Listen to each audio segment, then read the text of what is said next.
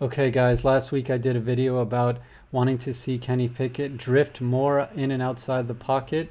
I thought he did a couple of things well this game, building on that, so let's take a look. Here's from the first drive in the game. Once again, not knocking Pickett's mobility. The fact that he can even get out of the pocket here, create some space, go and pick up a few yards when the pocket's breaking down, great. But if you'll notice, what we talked about last week is once you kind of get through that initial mess, and you've got this space, why not take a minute to drift, check to see what might be coming open downfield before you necessarily take the space that's available. So in a vacuum, sure, Pickett's got one defender over 10 yards away with a blocker in front. Keep in mind that, the first down is at the 25.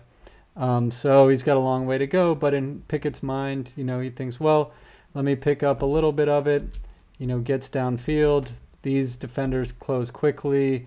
He's able to get up for a few yards. But let's take a look again. It's a long developing play. Pickett does a good job to buy some time in the pocket, ducks that guy, and as he's clearing the pocket, that just becomes about the time when some of these deep routes develop. You can see Pickens has got a step here, might be worth Pickett just giving him a shot towards the back corner of the end zone.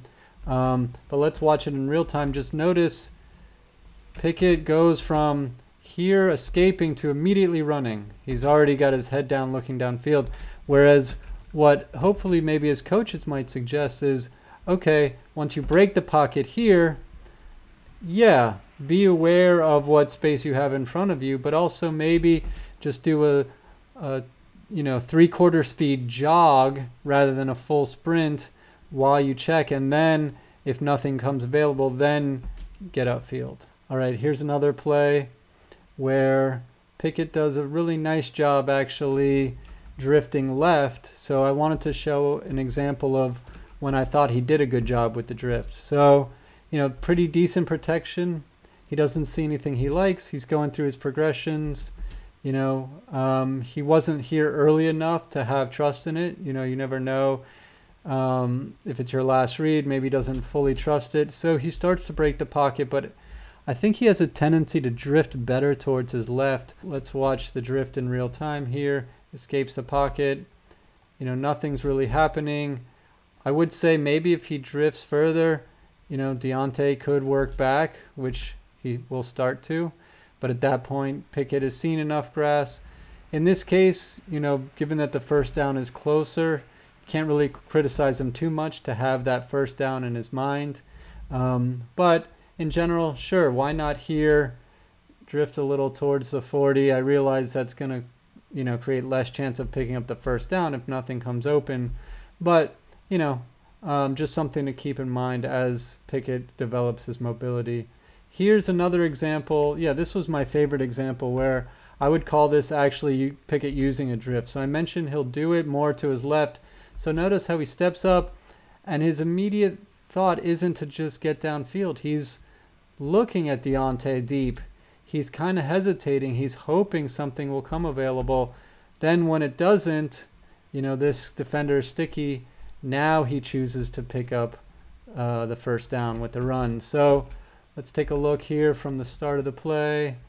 Again, longer developing stuff. This corner's got tight coverage. He doesn't want to jam it in there. He sees the space open up. Rather than just immediately scramble and panic to get as many yards as he can, he kind of floats over.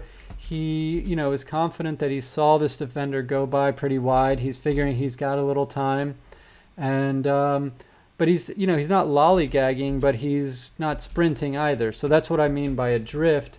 And I think even though it doesn't work out, he's giving it a chance. And I think the more he does that, the more we'll see some kind of improv big plays down the field. I just like to see that, he did do it. Like I said, he tends to maybe do it a little bit more to his left than his right. Here from the end zone cam, stepping up, scanning. He's still got his arms in a throwing position. He checks back to the middle of the field, sees nothing, and then tucks the ball into a running position and stretches it over for the first down. Okay, one more look at something here. Oh, this was a really nice drift in the pocket that bought him some time, so I wanted to look at that. So you can see rush is coming, maybe a 5-man rush. Pickett feels the pressure, but rather than just bail or try to step up, he kind of drifts, knowing that if I give this route a little bit of time, I might have the shot I'm looking for. He drifts enough to give himself enough time to catch Pickens here on the crossing route. Let's take a look from the end zone. Notice it's collapsing. He feels it. He feels it. Rather than trying to leave with his legs, he drifts for a little longer. Okay, last play we'll look at here. I know you guys already know this one. Great play, 2-point conversion. You know, Pickett's drifting here. I will say it's a sprint drift, but, you know, the point being he's using his legs, looking to find the man downfield rather than just immediately, you know, dive towards the pylon. And because of his athleticism, he's able to do that in a dead sprint. If you guys saw the last video, you know that typically when he hits that dead sprint, he's not looking to throw it. In this case, he's got a lot of room. He's got a lot of time. He's able to kind of analyze while on the run and finds Pickens in the back of the end zone.